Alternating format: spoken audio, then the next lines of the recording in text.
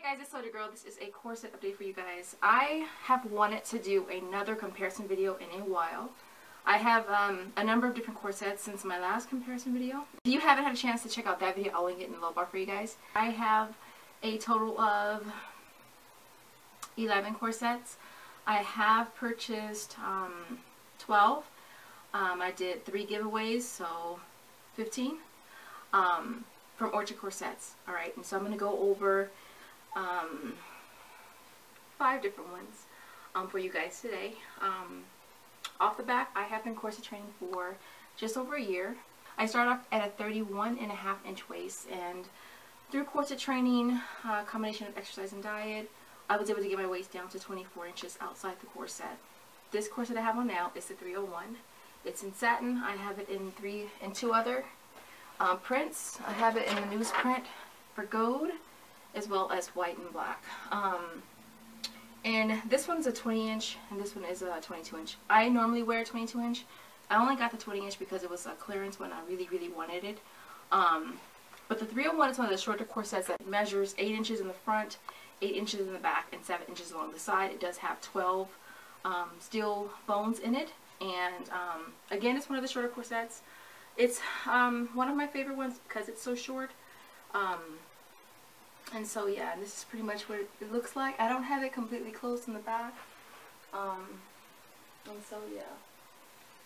Alright, I find that this one can tend to look a little awkward depending on what you wear it with. And so that's pretty much how this one is. I find that it looks better with ruffles. I find all corsets look better with ruffles and prints. And so this one, I just love the way it looks when you wear a printed top and a solid bottom. This is a regular pencil skirt. It goes up to about right here, and the blouse probably meets it just about right there. And so yeah.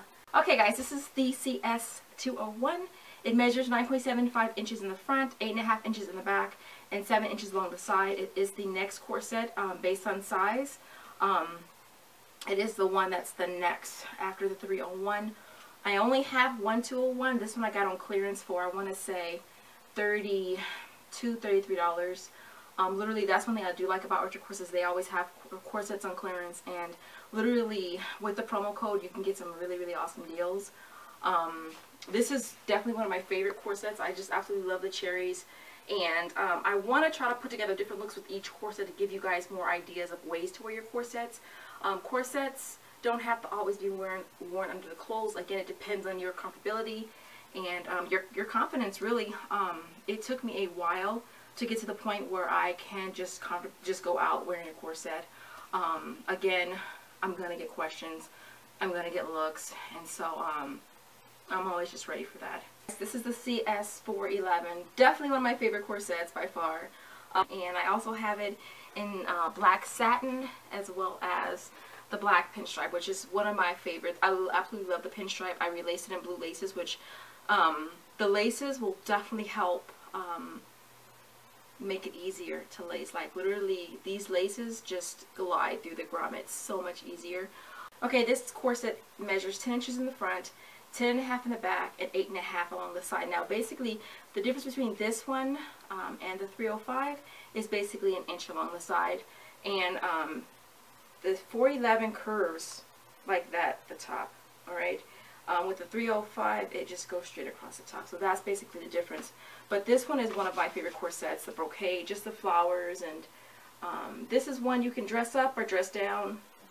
I've worn this one with in between leggings, t-shirts. It doesn't really matter. And then this is what the side looks like. And then the back. Again, I'm not lacing these closed because it's just too much to lace them all the way closed right now. And so yeah, so this is a CS305. It measures 10 inches in the front, 10.5 inches in the back, and 9.5 inches along the side. I have this one in 2 colors. I have it in the black satin as well as the wine color, which is like a red, and it's so pretty. This one's like a gorgeous corset. I absolutely love the color. This one looks like this in the front, along the side, and in the back. and then the other side. Okay, so that's basically what this one. CS 345, one of the longer corsets, along with the 426. Now again, the 426 is my first corset, and off the back it turned out to be too long for my torso. I do have a 10-inch torso. This is a 345, which is just a little shorter than the 426, and this one measures 13 inches in the front, 13 inches in the back, and then 10 inches along the side. And so I absolutely think this is such a gorgeous color. And so yeah, and I knew when I purchased it it was going to be too long for my torso, but I went ahead and got it anyways. This one I got for, I wanted to say it was like it was around Thanksgiving, Black Friday sale, when I got it for like, I think $40. And so, so yeah. But again, if you put together different looks with your corsets, you can make it look really, really nice. And that's the thing I love most about corset training. It's about putting together different looks. You can either dress them up or dress them down. It just all depends on how you feel, you know, where you're going, what the weather outside is like. I mean, literally, I've worn my corset with some little shorts and like a t-shirt. That's the thing I like about corsets, knowing that you can kind of do what you want with it. It doesn't really matter. But yeah, but this is basically to give you an idea of different looks you can put together with your corsets, give you an idea of all the corsets that I have. The only one I did not try on for you guys is the CS331. And this one is one of my least favorite corsets because it is an over-the-head, crawl-into corset, that you pretty much have to lax out all the string and then put it over your head. And hope there's enough lace, because I've noticed that with Orchard corsets, some of their corsets come with, you know, long strings and some don't. And for those that come with strings that are a little shorter, you either have to purchase new laces or, you know what I'm saying? Because it's kind of hard to squeeze into a corset if you've laced it. And I know I've gotten a few questions from a lot of you guys who've gotten corsets where you've laced it, you've completely laxed it in the back and you still can't seem to latch it in the front. And that's just probably because your strings are maybe a little too short. But with this corset, again, this is the CS331.